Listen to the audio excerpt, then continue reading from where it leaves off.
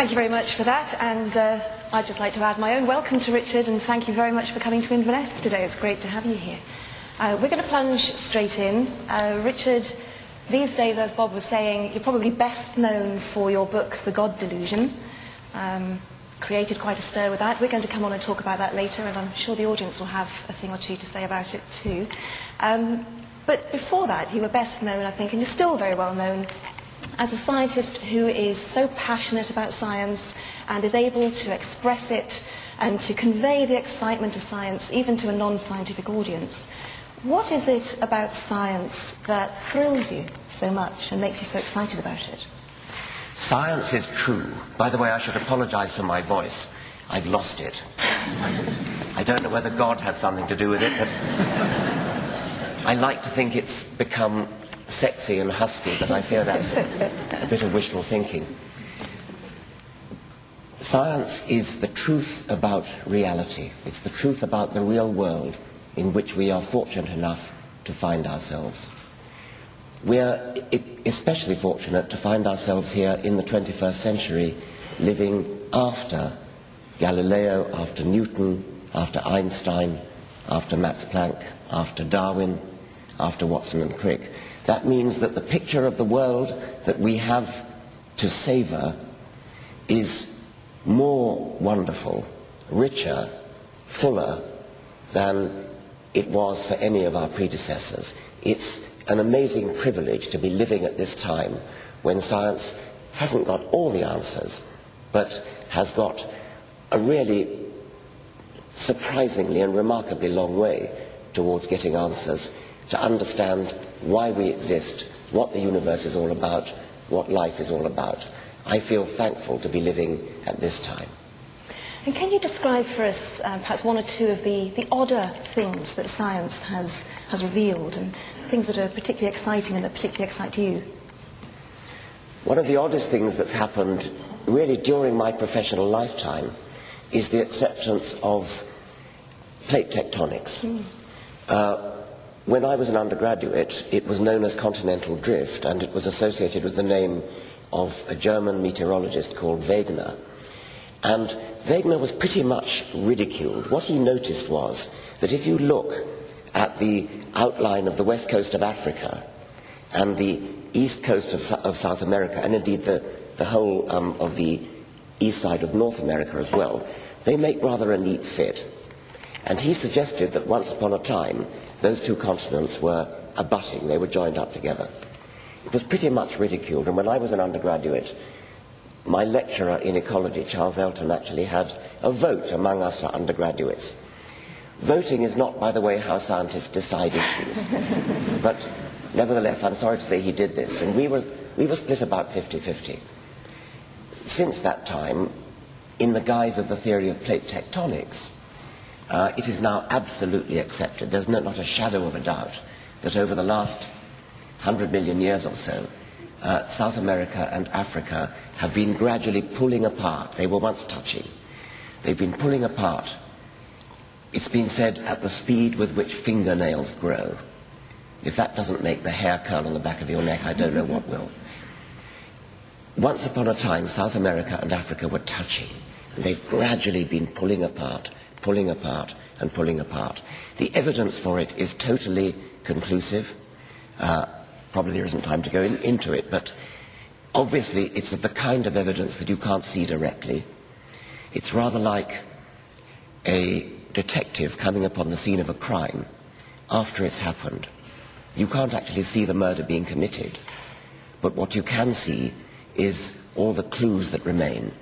And in the case of plate tectonics, in the case of continental drift, the clues that remain are so overwhelmingly conclusive that nobody could any longer doubt it.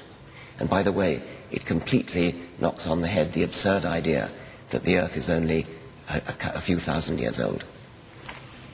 Thank you for that. I've actually got a different example of something from your books that made the hair on the back of my neck stand up. And I've given it to you there as a reading, which I'm going to ask you to do if your voice can take it. And I'll tell you what it is. It's from a book called A Devil's Chaplain. It's where you describe the atomic structure of crystals. And this was something, I have to say here, I'm no scientist at all, and it was only reading Richard's books that made me take an interest in it at all. And actually this was probably the first thing I read that made me think, oh, that actually is really interesting. And not only is it really interesting, but I can understand that. And because that had such a great effect on me, I'd like to ask you to read that for us now, if you would. I'll give it a go. If my voice starts to fail, I might hand it over to Paula to read.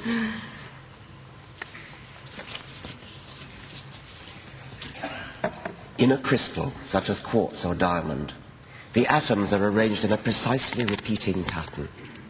The atoms in a diamond, all identical carbon atoms, are arrayed like soldiers on parade, except that the precision of their dressing far outsmarts the best-drilled Guards regiment, and the atomic soldiers outnumber all the people that have ever lived or ever will. Imagine yourself shrunk to become one of the carbon atoms in the heart of a diamond crystal. You are one of the soldiers in a gigantic parade, but it'll seem a little odd because the files are arrayed in 3 dimensions. Perhaps a prodigious school of fish is a better image. Each fish in the school is one carbon atom. Think of them hovering in space, keeping their distance from each other and holding their precise angles by means of forces that you can't see but which scientists fully understand. But if this is a fish school, it is one that to scale would fill the Pacific Ocean.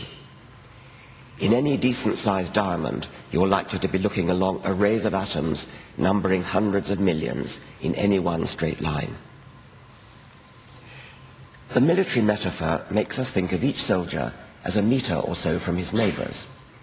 But actually, almost all the interior of a crystal is empty space. My head is 18 centimetres in diameter.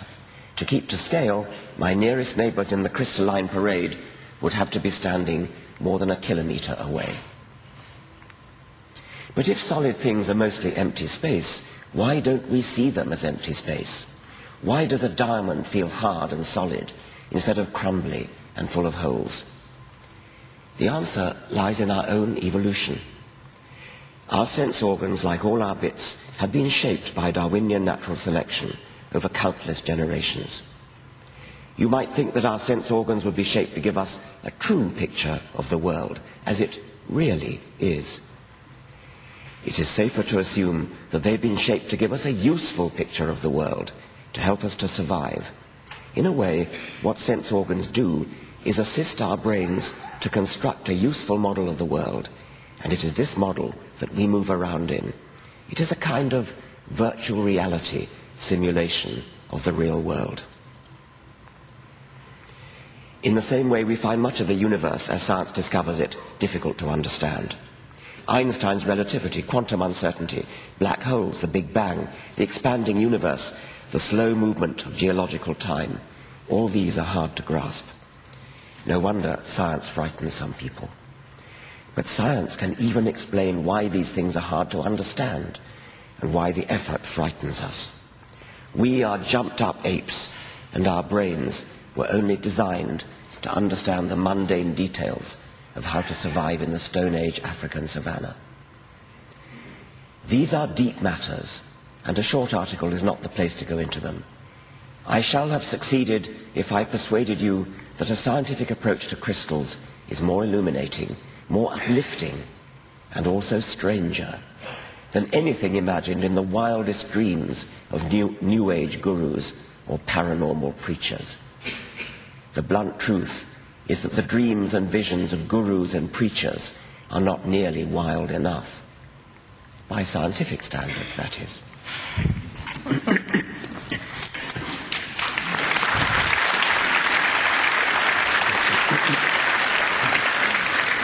I challenge anyone to look at a crystal in the same way after that.